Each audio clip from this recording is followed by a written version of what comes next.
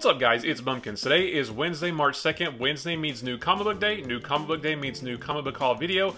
As always, I went down to Infinity Flux here in Chattanooga, Tennessee for another big old stack of books and a couple other goodies as well. Real quick, guys, if you are in the U.S. and you are looking for a comic book shop, reach out to Infinity Flux. They do ship all over the country. However you're watching this, they'll be linked or tagged, or there'll be some way to contact them. So if you're looking for something, if you don't have a comic shop, or if you're just looking for a different one, reach out to them, let them know what you're looking for, and maybe they can help you out. But let's go ahead and jump in. There's a lot of books to talk about, and one thing I'll say real quick is last night, my son and I actually got to see The Batman. It is a long movie. We were gone for like 4 hours, and it totally threw off my reading schedule. I usually read most of my DC books on Tuesday nights and everything else on Wednesdays. Because we were gone all night last night, I didn't get to read my DC books, which meant I had to read everything today, which means I didn't get to read as much as I wanted to this time. So a lot of these books I'm not going to know what's going on yet because I haven't read them, but I'll do my best. So I did read Amazing Spider-Man number 91. This is just continuing the Beyond storyline. I think there's 2 more parts after this. I think number 93 is the last one. I'm not 100% sure, but I think that's the case. Anyway, this one, it's got the cool Carnage Forever variant. And like I said, it's just continuing the storyline. Peter and Ben are working together against Beyond, and they're, I guess they have like a villain department, like how they were using Ben to do hero stuff. They have a separate department for villains, and it's weird stuff though. So Peter and Ben are taking that on. Ben he really wants to take down, I think her name's Maxine. She is she's not the head of Beyond, but she's over the department that's sort of controlling him. He wants to take her down. Meanwhile, Peter has to deal with whatever is behind Door Z. We don't know that yet. Actually, we do, but I won't tell you what it is. So the revelations of that, I guess we'll see next issue. Still a really fun storyline. I'm enjoying this and can't wait to see what happens next. Black Panther number 4. So I missed number 3 because I didn't pre-order it because I wasn't sure if I wanted to keep going with the series. But after I read number 2, I said, yeah, I do want to keep reading this, but I'd already missed the FOC for number 3. I do have, I did pre-order the second print of number 3, which comes out next week, so I will wait till next week, read that, and then read this, and it should be really fun. So another one I didn't read, but for a different reason. So this is Daredevil Woman Without Fear number 3. So normally I would have read this one right off the bat because this has been a really fun mini-series, but Chip Zdarsky on his Substack today sent out a message saying, hey, don't read this one yet because it spoils, I guess, what happens in Devil's Reign number 5, which comes out next week.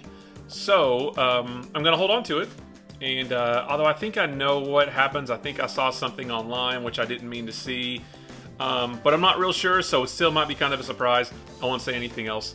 But I'm going to wait for Devil's Reign number 5 next week, and then I will come back and read this one. So then to go along with all that, a couple more that I didn't get the chance to read yet, but I'm going to jump into them pretty soon. Devil's Reign Spider-Man number 1. So this is a tie-in, obviously, with Devil's Reign. This is Spider-Man's story, Ben Reilly's Spider-Man story. Yeah, he wasn't in such great shape when last we saw him, so maybe these haven't come out in perfect order. There have been some delays and one cancellation in regards to Luke Cage's book, so I'm not sure if this is going to tell how he got the crap kicked out of him or what, but that should be cool.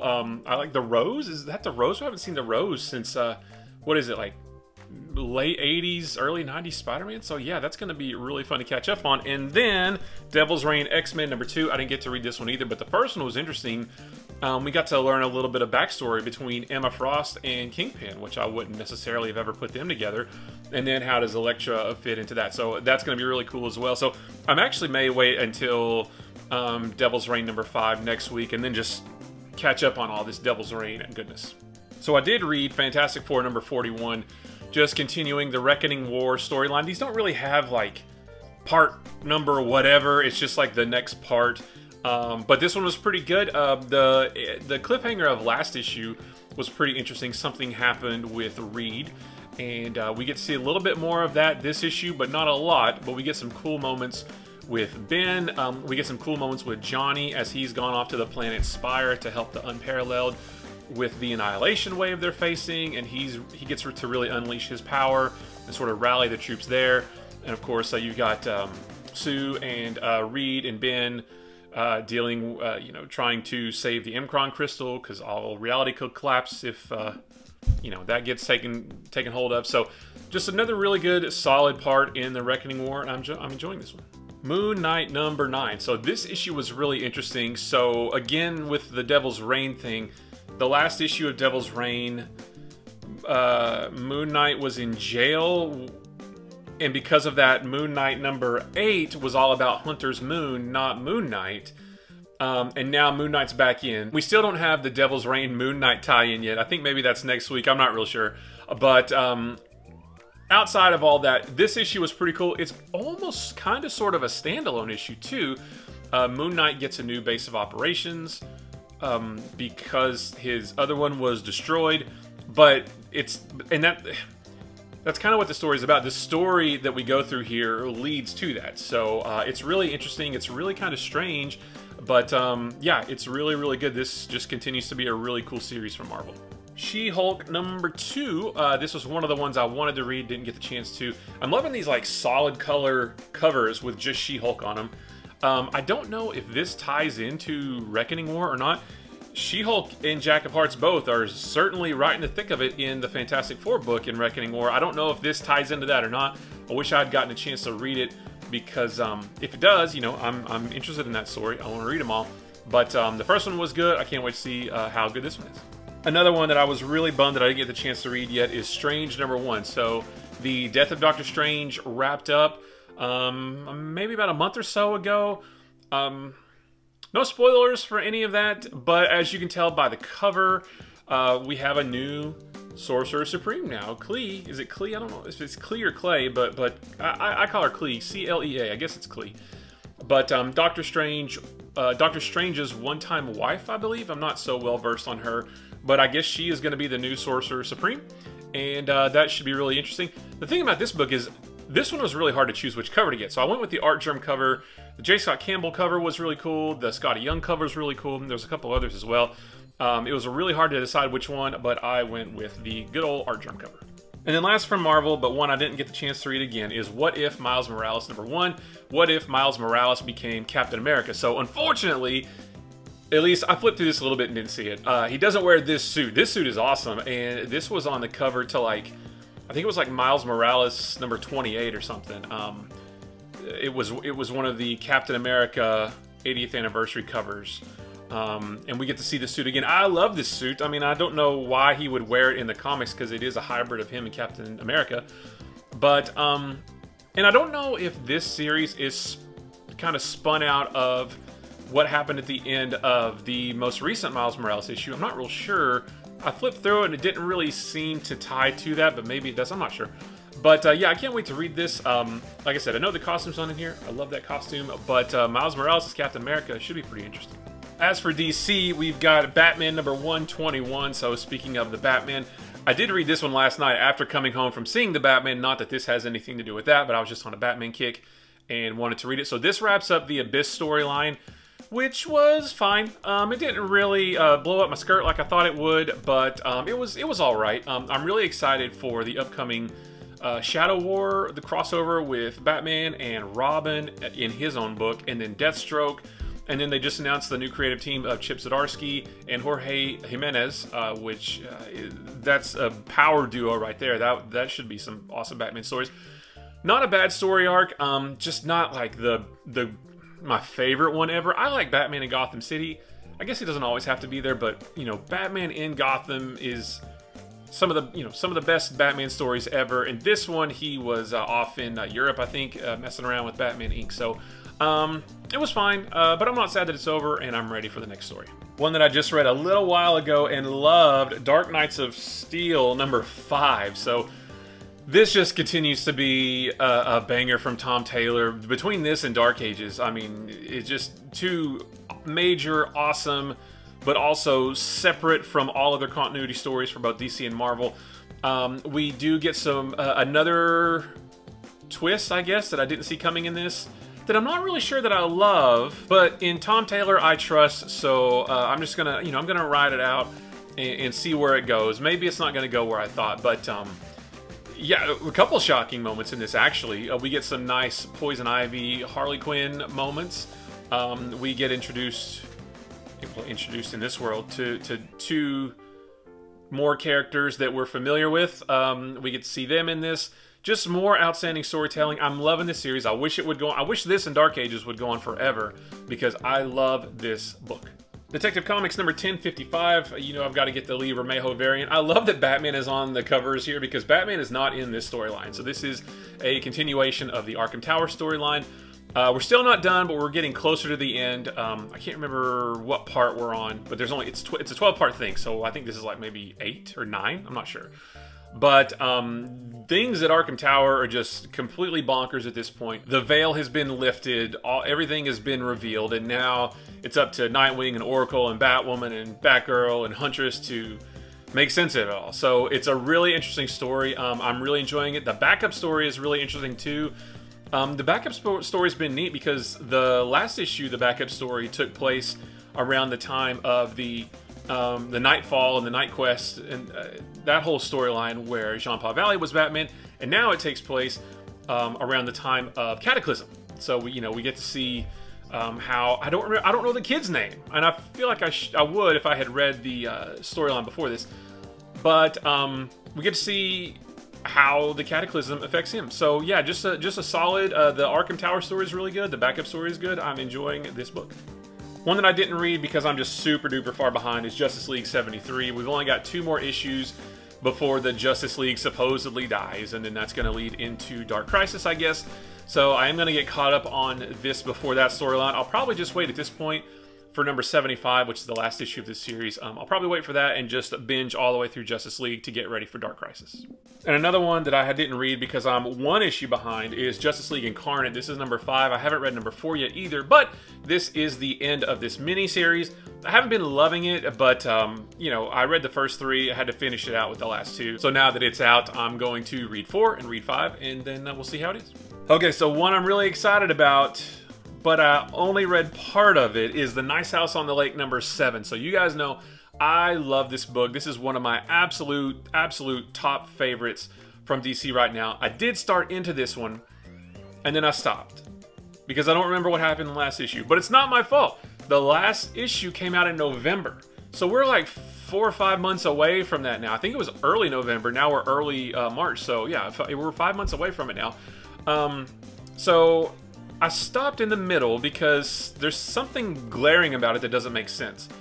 I need to go back and reread number 6 and then jump into this one. What I did read was super cool and super interesting, but I need to refresh my brain on what happened. So I'm going to do that, and then I'll read this, and I'm super excited to do that. And then 2 that kind of go hand in hand with each other that I'm really bummed that I didn't get the chance to read yet, but I'm really excited to, is Suicide Squad number 13. So I talk about it every month. That I'm really surprised that more people aren't talking about this book. This is a really fun, solid book from DC right now. It's been a really fun storyline. Like I said, almost every time I was going to drop it at one point, then got caught up and said, wow, this is actually a really fun book. I want to keep going. You know, we've got Amanda Waller and her Suicide Squad, some of whom don't want to work for her, and then Rick Flag and his own squad, and they're trying to take her down. And then now they are all getting wrapped up in this War for Earth 3. So this is War for Earth 3 number 1 of a 2-part limited series. But in between 1 and 2, you've got things like Suicide Squad number 13, Teen Titans Academy number 13. I think there's a Flash in there, and maybe another one I can't quite remember. So I need to read this first, and then I'm going to read that, and then we will see what happens in the War for Earth 3 next week or whenever the next part comes out.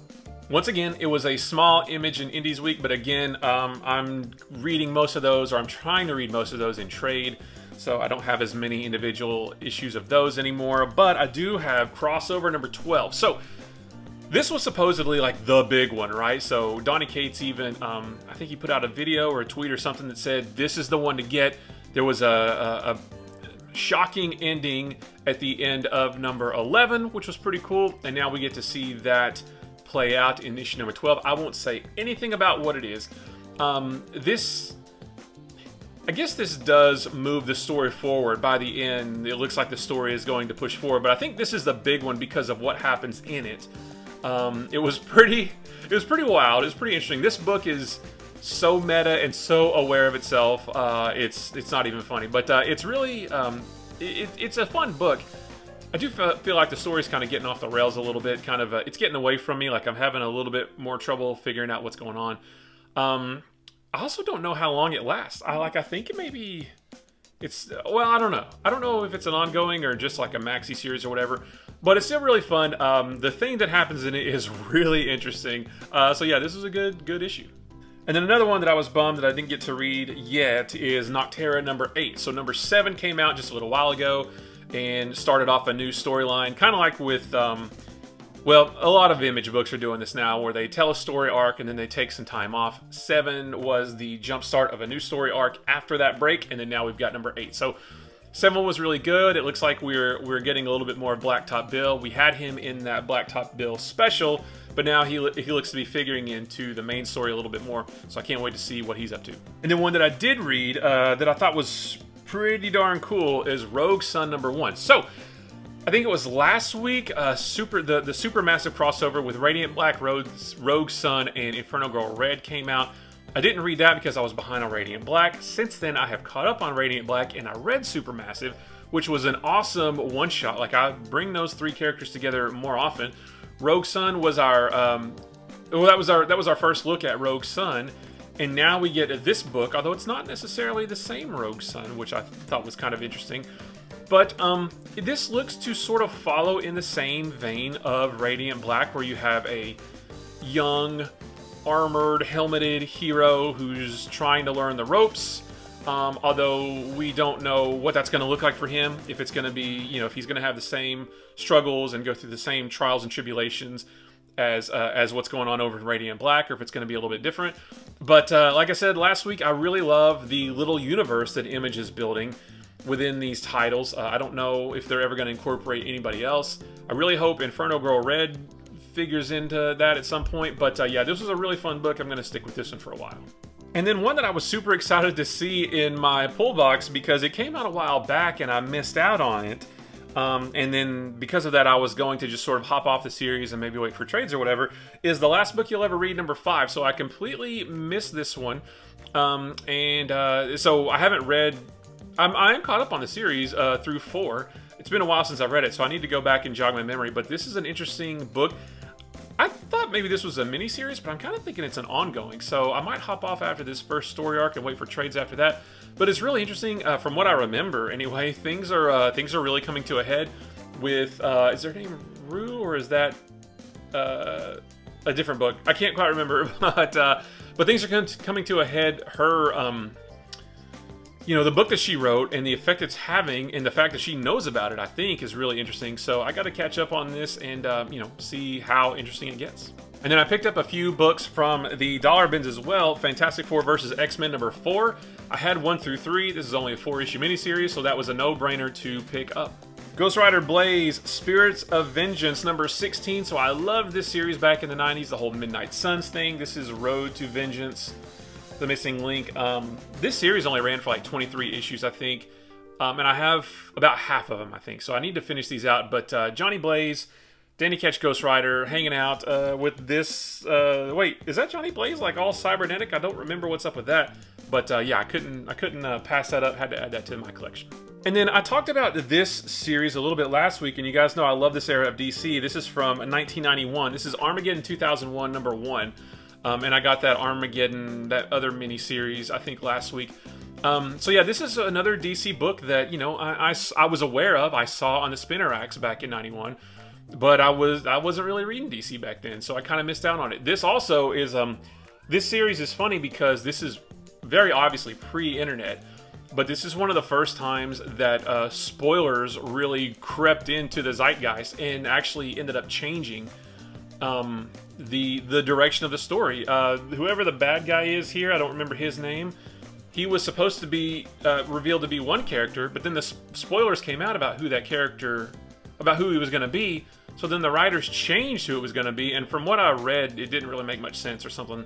This isn't a very well-regarded series, but like I said, I'd never read this, and I want to sort of go back and check out what I missed back in the day. I love this era of DC, so I had to pick that up. Just on a whim, from 1985, Red Tornado #3 of a 4-part miniseries, and I have #1 as well, so I just thought I would add to that. From 1986, so keeping in this theme of that mid to late 80s DC, Superpowers #2.